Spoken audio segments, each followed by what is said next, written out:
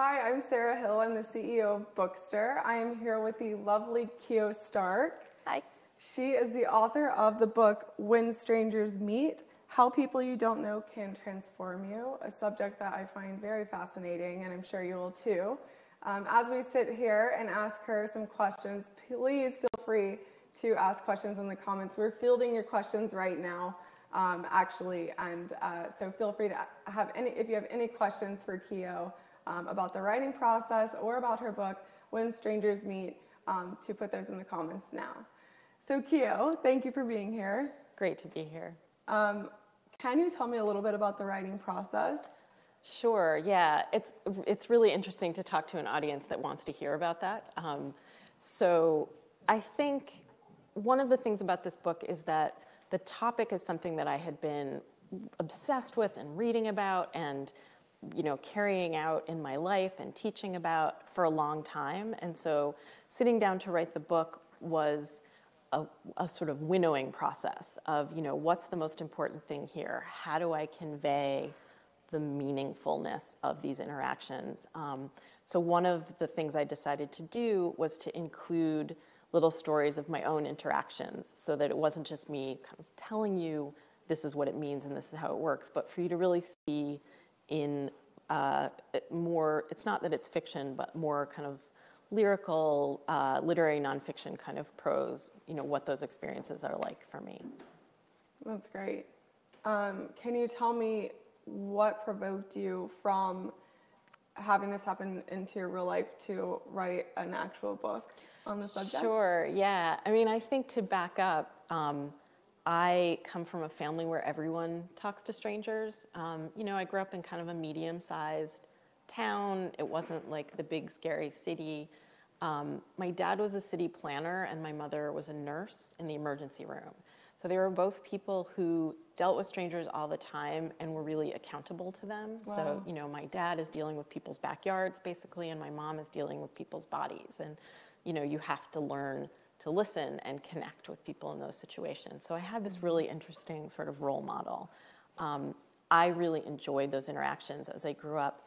And I got to the point where I was like, oh, not everyone feels this way about talking to strangers. Mm-hmm. Like suddenly, and you were saying before that, your mom and you also talk to strangers a lot. So yeah. I know that you get it, but believe it or not everyone is clued into it. Yeah, I mean, I think it's really interesting. I have been reprimanded by friends and all kinds of people for talking to strangers.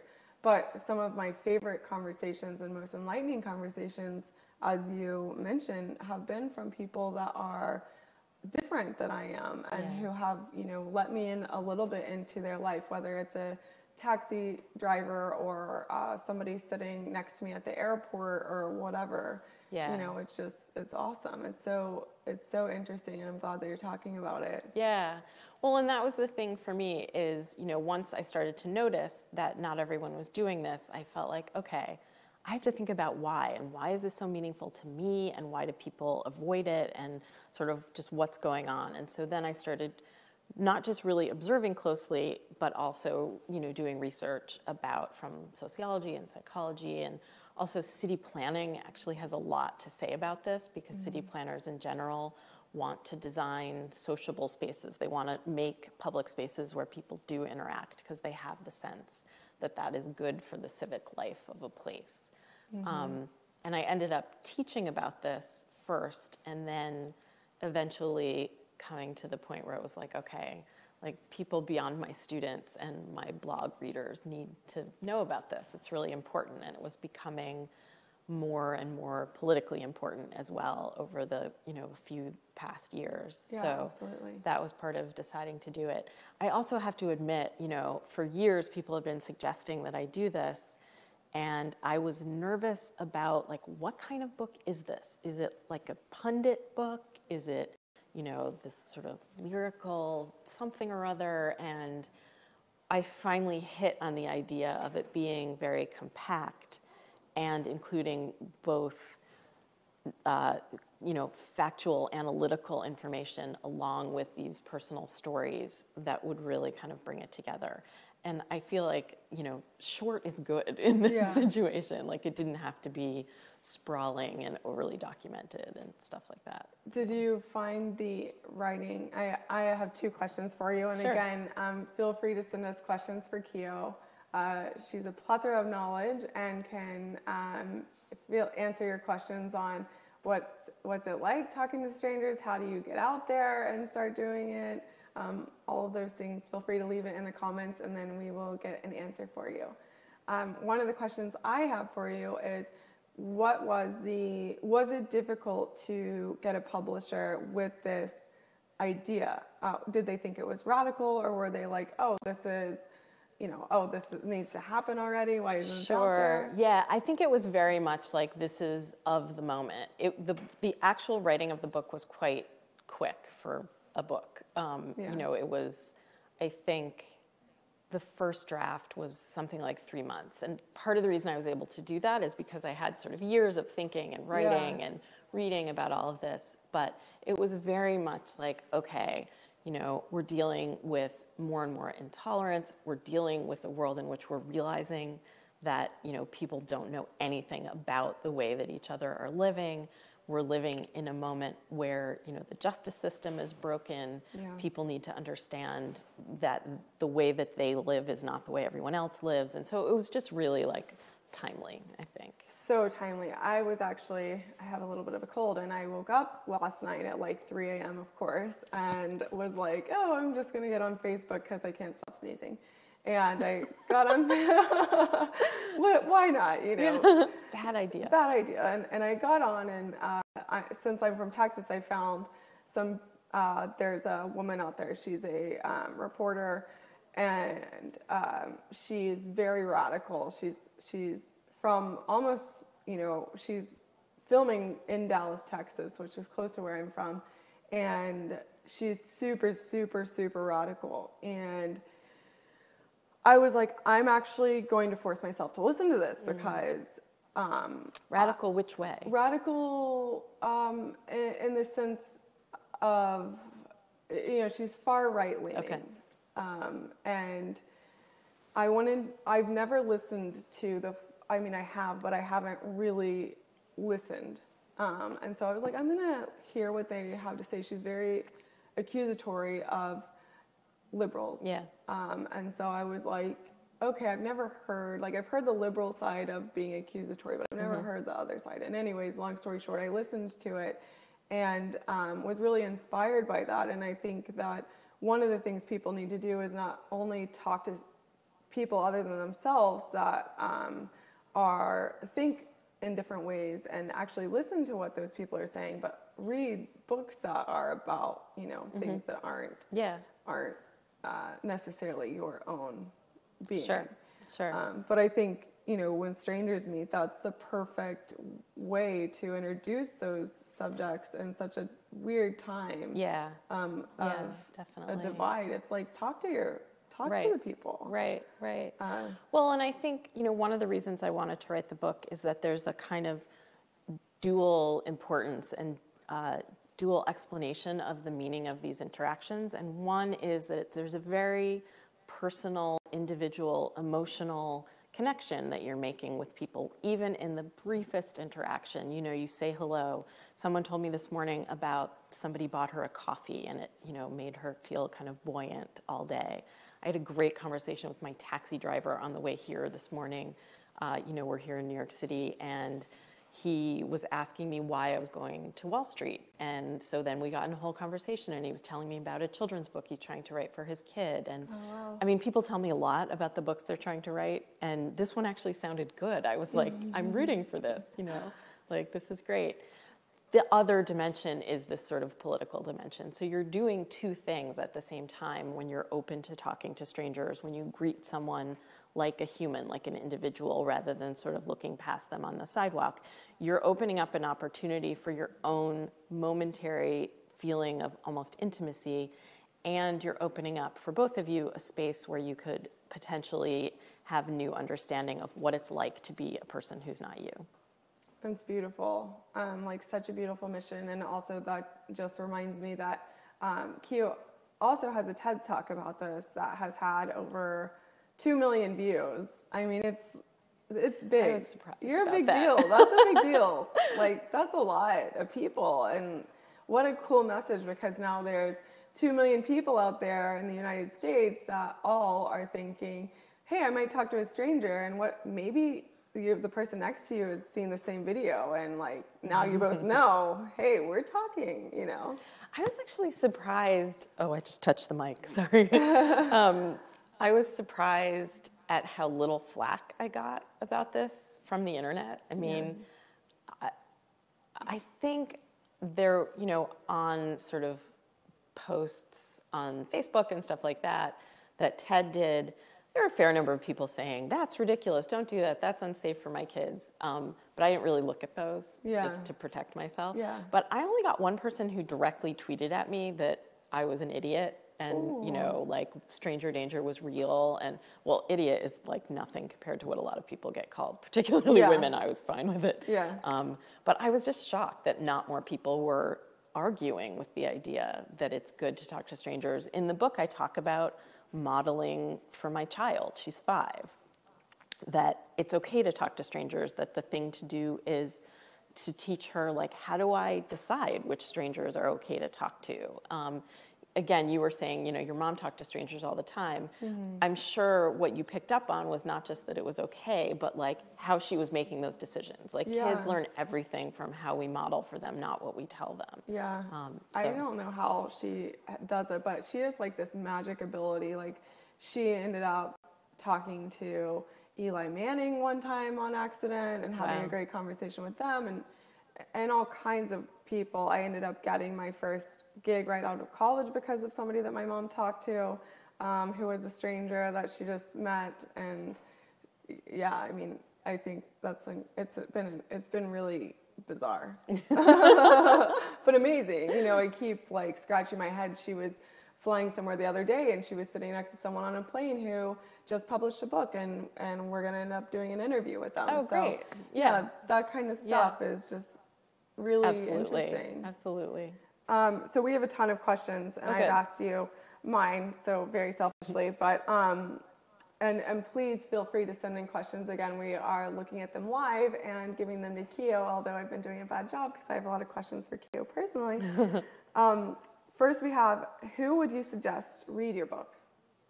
Oh, that's interesting. I mean, the first answer is everybody. Another answer is nice guys who want to be able to talk to women in a non-romantic, non-hitting on them way, just like to have a real human interaction. It's really important to understand all of the subtle dynamics of what's going on if you're going to do that. It's important for everybody, but it's especially important, I think, for men. So there's a whole, the second half of the book is all kind of breakdown of sociologically, like how are these interactions working? What are the dynamics going on? Like what do you have to be aware of? So that's one thing. Honestly, also, I think it's really important for white people to read because the idea of being aware of differences in how people's lives are led and what it means to be them is much less obvious if you're white.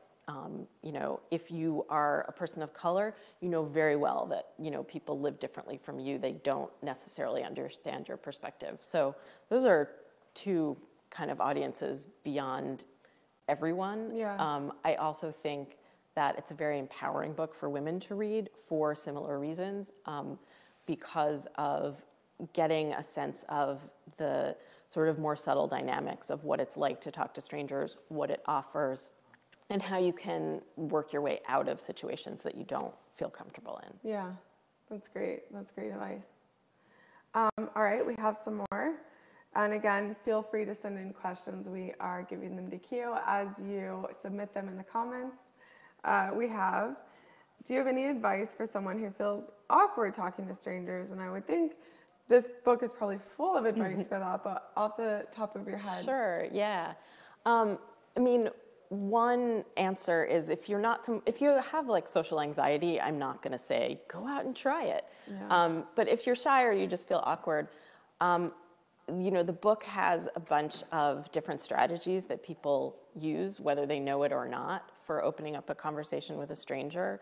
One piece of advice I have is if you want to practice, go somewhere that you don't live or that you don't work. Go to some other neighborhood and try it out there, because there's pretty much no consequences other than you feeling awkward. You're not going to run into the people again who you've tried this out on. Yeah. And the more you have positive experiences, the more confident you're going to feel about it. The other thing is that if you actually do open up a conversation, stay away from things like the weather, which at this point, talking about the weather turns pretty quickly into a political conversation because the weather is so weird that everyone is talking about climate change. Yeah. But traditionally, That's so true. it's kind of a shut down subject. Yeah.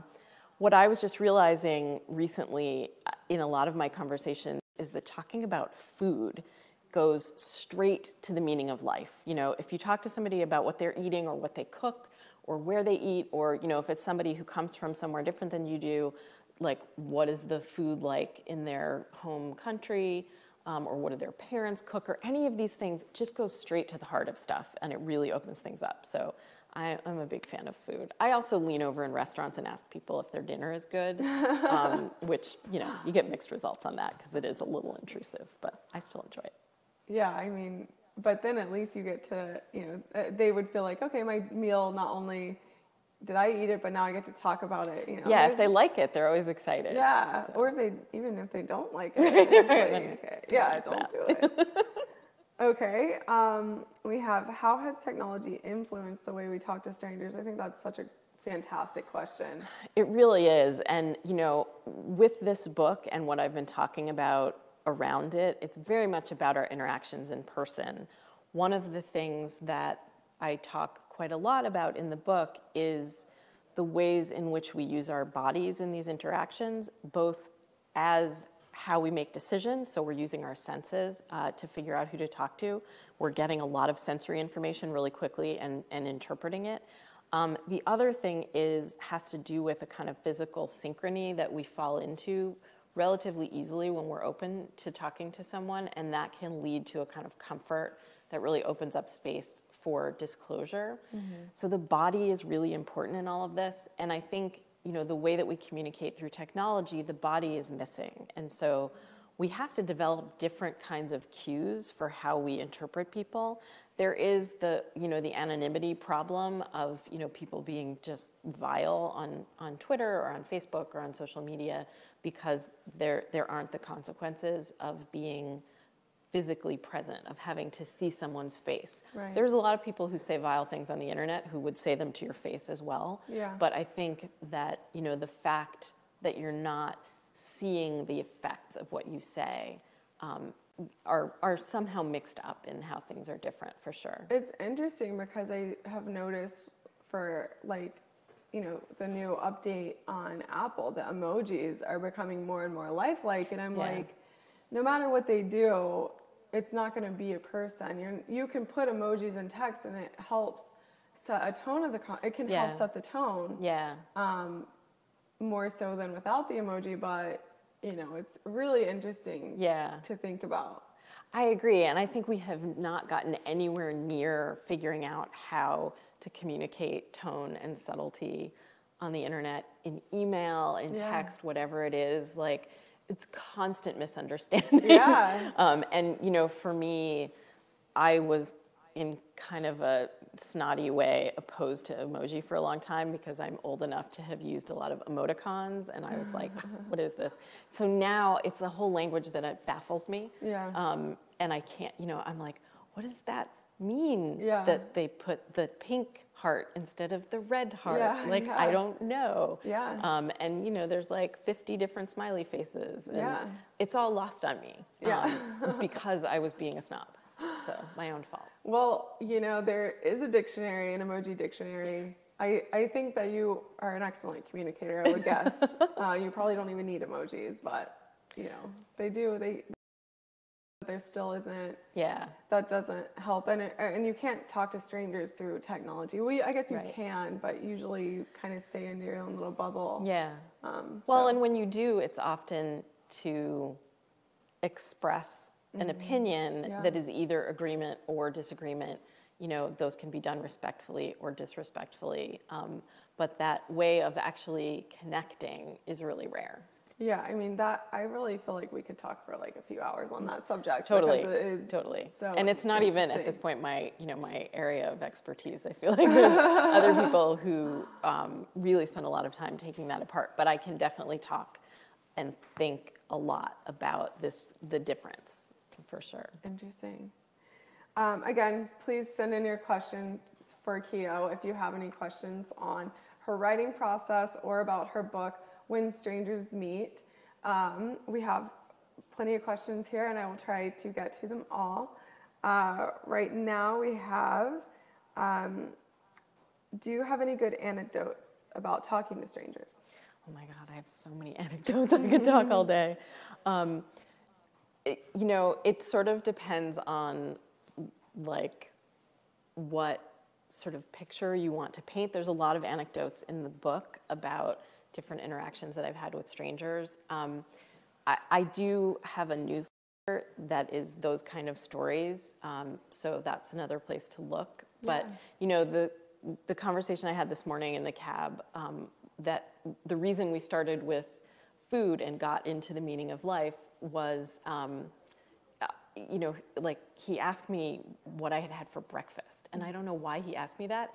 And that's, if you've ever been on the radio, that's the standard question when they just want you to talk to get the sound levels. They always ask you for what you had for breakfast, and it was kind of jarring when he asked me that. Yeah. There's another guy I talked to recently who we had a very intense conversation that has stayed with me, which started out because he's from Egypt, and I said something about Egyptian food, and that I liked it, and he said, "Oh, you must love lamb," and I told him I didn't eat meat, and suddenly we were in, like that he had slaughtered the sacrificial lambs himself. Oh my gosh. And then into religion, and it's like amazing. Yeah. So you just kind of never know what you're going to get out of people. Wow, that is really interesting. So what was your reaction when he told you that? I mean, I was like fascinated, Yeah. and mostly I wanted to know what it was about for him. Yeah. But also, I mean, people don't get listened to very much in the way that we live right now. So if you're listening to somebody, you ask one question and they start going, and you get a lot of stories from people if you're quiet in the conversation. So cool.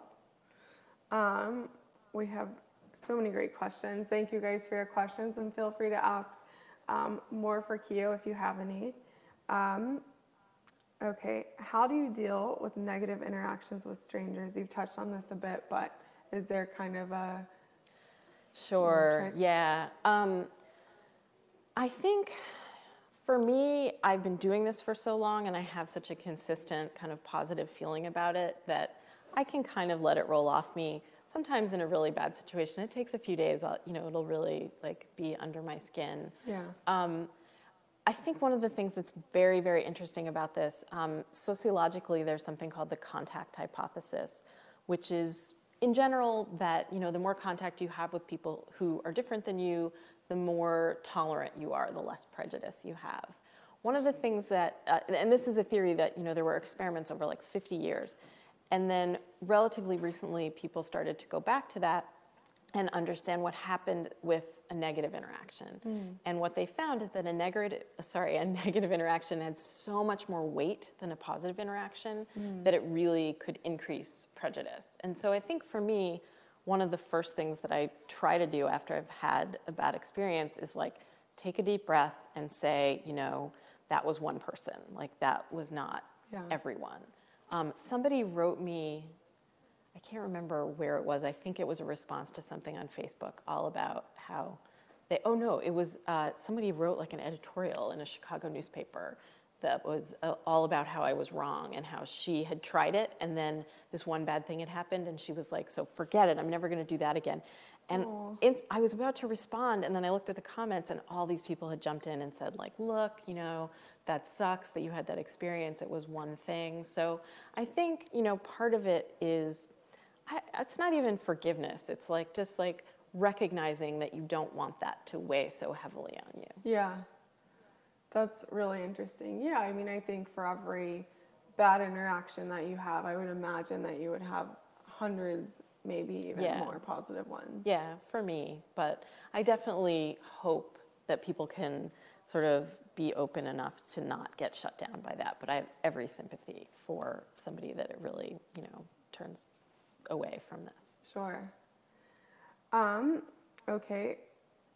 This is a very, very tough question, but a very good one. What is your favorite story from a stranger that you'll never forget? Oh, I thought it was going to be a different kind of tough question. No. Let me think about that. That's such a good question. Yeah, I mean, I think this is a hard story, and it happened like 20 years ago. I was sitting outside a bar and waiting for a friend, and this guy who was clearly something was wrong, he was kind of talking to people who weren't there, sort of walked by. There was nobody else around, and something just told me, my well-developed instincts that this guy was not dangerous. Mm-hmm. And he was very distressed. Mm. And I wasn't sure what to do.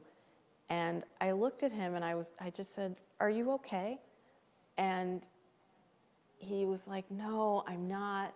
I can't get away from these voices. I know their voices, I don't know what to do." And he started talking, and he was telling me about how, he stayed with his sister, but he couldn't stay there when he was in a bad way because of her kids. He didn't want them exposed to that, because he didn't have an address, he couldn't get a job, all the problems he was having. And I said, "Would you like to sit down?" Aww. And I put my hand on his shoulder and I said, "It sounds really hard. I'm sorry you're going through this." And then my friend who was meeting me came up and looked at what was going on and said, "What are you doing? Come inside." And I just thought, what, I just treated this guy like a human, and she just treated him like a danger. Yeah. And it was heartbreaking. And, this was at the beginning of a lot of mental institutions closing down and people getting put out on the street. And I just thought, it was so meaningful to me. It was such a sort of object lesson in what happens when our culture doesn't take care of people. So obviously I'm getting choked up talking about it. Yeah, that one beautiful. Really stayed with me. Yeah, that's outstanding. I get it. I'm definitely one of those people too. It's difficult because you end up, you're like, "Oh, okay, I can just walk by, or I can stop and kind of assess the situation." And if you do, sometimes you can really have a positive impact on somebody's life. Sure. I'm sure that guy will, I mean, I could be personifying my own desires for him, but I would hope that helped him in some way. Yeah.